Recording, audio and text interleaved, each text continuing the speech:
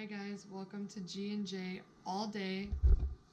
We're here today to talk to you guys about our 90-gallon fish tank. But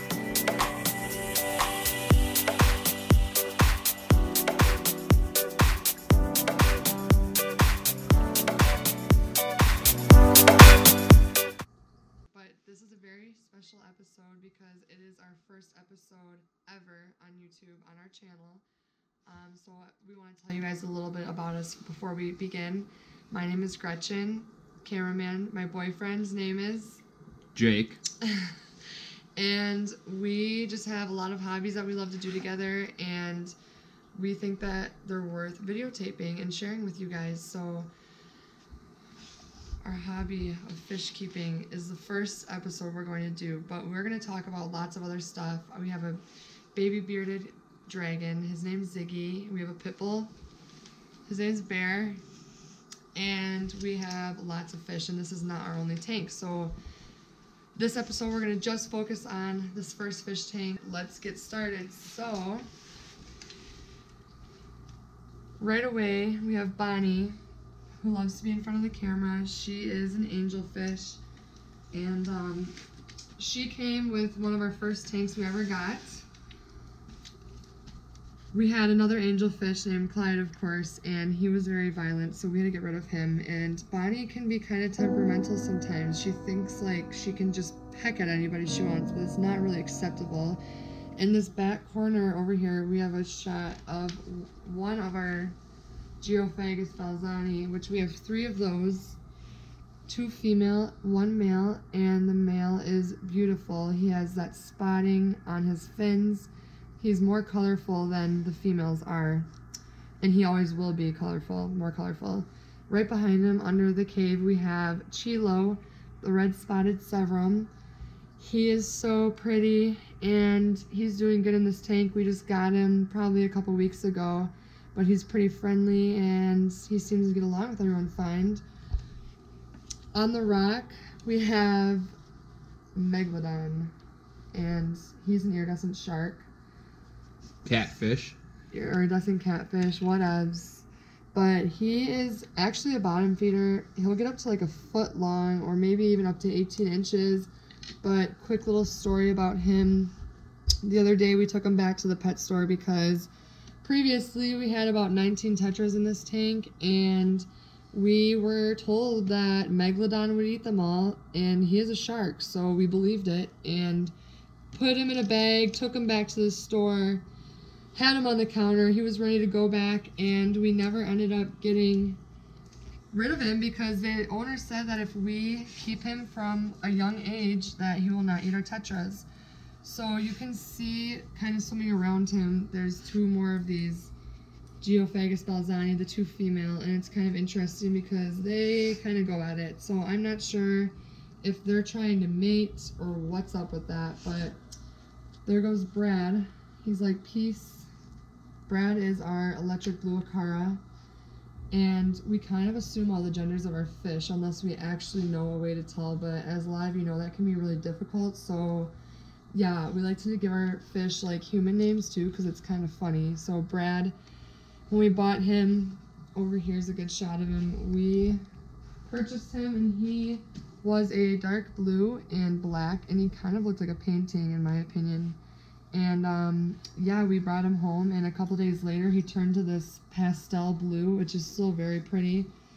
You can see he has that really nice solid strip of orange on his top fin, but we bought him and brought him here, and he lost all his color, so we thought he was definitely dying. So we were told that when they lose their color like that, it means that they're actually comfortable and are the dominant one of the tank. He feels like he's the boss, he calls all the shots, and he doesn't need to look pretty to scare off all the other fish, apparently. So low-key want to get a fish that will make his colors come out again, but that's kind of mean because he thinks he's bossed up right now, but we want his color to come out. But he's still really pretty. And then we got 2 other stars of the show, but they like to hide, and those 2 stars are our bristlenose pleco.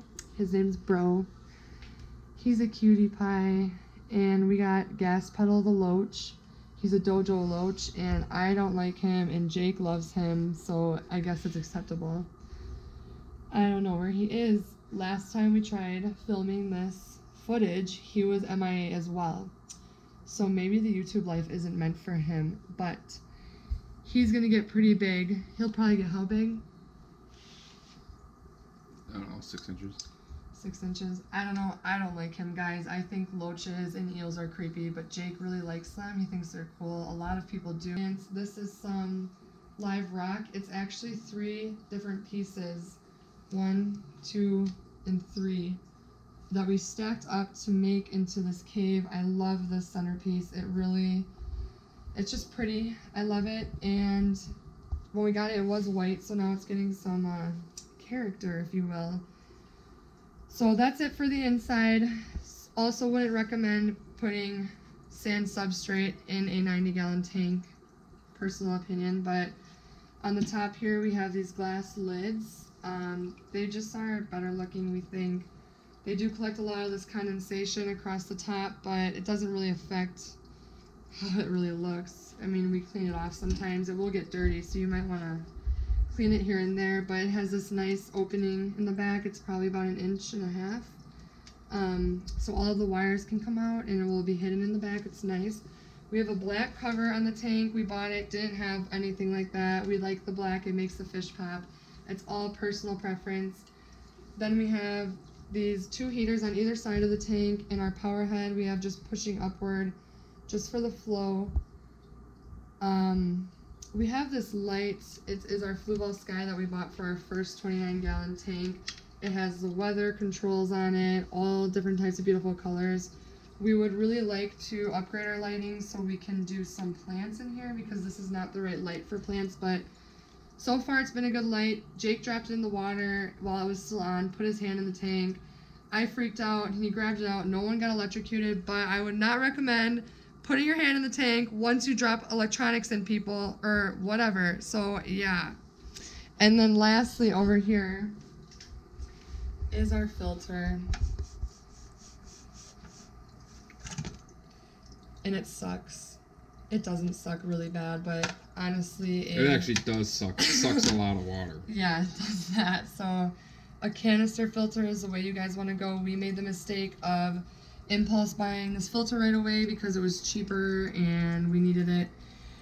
That's bad to admit to, but we're definitely getting the FX6 canister filter by who? Fluval. Fluval. So because of this filter, I say it sucks. Not only does it suck water, I mentioned earlier how you should not do sand substrate in the bottom of the tank, because now we have a lot of problems with the tank looking cloudy. We had to go and buy these sponges, if you will.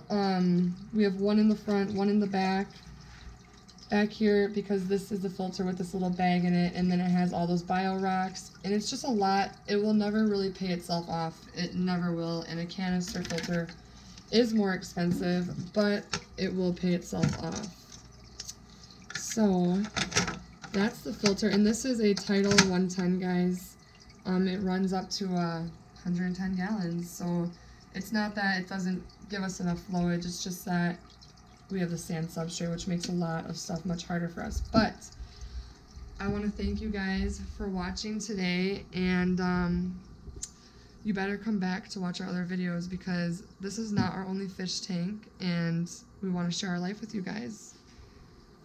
That was a sneak peek, I guess. But this is our 90-gallon tank, freshwater. I don't even think I said that once, but for you people who don't know, this is freshwater. We do want to get into saltwater one day, but this is what we're doing now. So if you guys want to keep up with us and our fish, then continue to follow. Also, one last thing. Don't judge us that our tank is dirty, because it is cycling right now, okay, people? It is cycling. But thank you guys for watching today, and say bye to our fish.